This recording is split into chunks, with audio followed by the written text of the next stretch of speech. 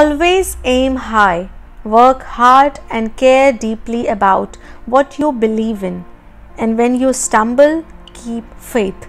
And when you are knocked down, get right back up and never listen to anyone who says you can't or shouldn't go on.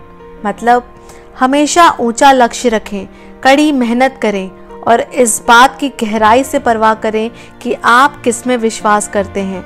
और जब आप ठोकर खाते हैं तो विश्वास बनाए रखें और जब आप लड़खड़ाते हैं तो उठकर खड़े हो जाएं और कभी भी किसी की न सुने जो कहते हैं कि आप नहीं कर सकते या आपको आगे नहीं बढ़ना चाहिए।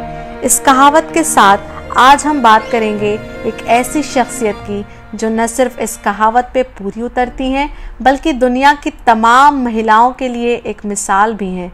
जी हाँ, आज हम बात करेंगे इंडिया के नंबर 1 बायोटेक कंपनी बायोकॉन की ओनर किरण मजुमदार-शॉ के बारे में, जो कि न सिर्फ एक बिलियनियर एंटरप्रेन्योर हैं बल्कि Indian institute of management Bangalore की चेयरपर्सन भी हैं, जिन्हें 2014 में ऑथमर गोल्ड मेडल से नवाजा भी गया था उनके साइंस एंड केमिस्ट्री के प्रोग्रेस में आउटस्टैंडिंग कंट्रीब्यूशन के लिए। वह फाइनेंशियल टाइम में टॉप 50 बिजनेस विमेन के लिस्ट में भी हैं। 2015 में उनको फोर्ब्स के द्वारा दुनिया की 85th मोस्ट पावरफुल विमेन में भी चुना गया था और फिर 2016 और 17 में भी 77th और 71st पोजीशन पे दोबारा चुना गया। तो चलिए शुरू करते हैं। किरण मजुमदार का जन्म 23 मार्च 1953 में एक गुजराती परिवार में बैंगलोर में हुआ। 1968 में उन्होंने बैंगलोर के bishop cotton girls high school से अपनी स्कूलिंग की। फिर 1973 में बीएससी जूलॉजी ऑनर्स की डिग्री बैंगलोर यूनिवर्सिटी से पूरी की। फिर 1975 में वे हायर स्टडीज़ के लिए ऑस्ट्रेलिया चली गईं, जहां से उन्होंने मेलबर्न यूनिवर्सिटी से मॉल्टिंग एंड ब्रूइंग सब्जेक्ट में स्टडी की।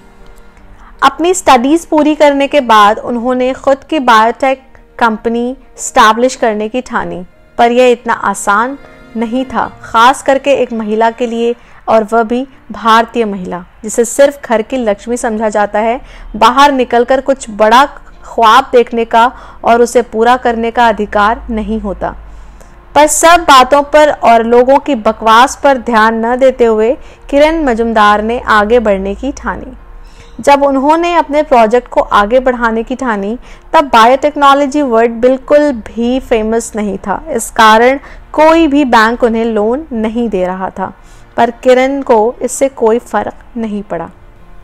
शुरुआती दिनों में उन्हें बहुत मुश्किलें आईं, जैसे कि बहुत कोशिशों के बाद भी मजुमदार के स्टार्टअप के साथ कोई जुड़ना नहीं चाह रहा था। ऐसे में उनका पहला एम्प्लॉय एक रिटायर्ड गैराज मैकेनिक था। बायोकॉन ने एज एन इंडस्ट्रियल एंजाइम की मैन्युफैक्चरिंग शुरू कर दी और यूएसए और यूरोप में एक्सपोर्टिंग भी करने लगे। पहले साल में उनको इतना प्रॉफिट हो गया कि उन्होंने 20 एकड़ की प्रॉपर्टी खरीद ली और अपना R&D सेंटर शुरू कर दिया और उसमें कुछ नोबल ड्रग्स की खोज में लग गई और उसी मॉलिक्यूल्स और ड्रग्स पर फोकस किया जिसकी उनको पता था कि आने वाले दिनों में उसकी काफ़ी डिमांड होने वाली है। 2004 में बायोकॉन ने अपने शेयर्स मार्केट में उतारे और फिर ज़्यादा डिमांड के कारण उनके शेयर्स 3 गुना ओवर सब्सक्रिप्शन हुआ और फिर 1998 में उन्होंने स्कॉटलैंड के जॉन शॉ से शादी कर ली। तो इस तरह किरण मजुमदार ने अपने ड्रीम्स को अचीव किया। तो देखा दोस्तों, कैसे एक भारतीय महिला इतने प्रॉब्लम्स और स्ट्रगल के बाद भी अपने ड्रीम्स को अचीव करने से नहीं रुकी और आज उन तमाम महिलाओं के लिए एक मिसाल है जो कि सपने तो देखती हैं पर समाज के डर से उन्हें पूरा नहीं कर पाती। ऐसी महिलाओं को मैं एक बात कहना चाहूँगी कि सपने देखना और उसे पूरा करना आपका हक है। लोगों के डर से या लोग क्या कहेंगे ऐसा सोचकर बैठ जाना प्रॉब्लम्स का सलूशन नहीं है।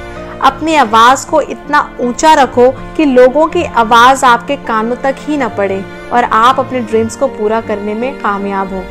तो इसी के साथ मैं असना आपसे विदा लेती हूँ। अगर आपको ये वीडियो पसंद आया हो तो इसे लाइक ज़रूर करें और कमेंट सेक्शन में अपने व्यूज़ हमें ज़रूर दें और हमें बताएं कि नेक्स्ट वीडियो हम किस पे बनाएं। और हाँ, चैनल को सब्सक्राइब करना ना भूलें। Thank you.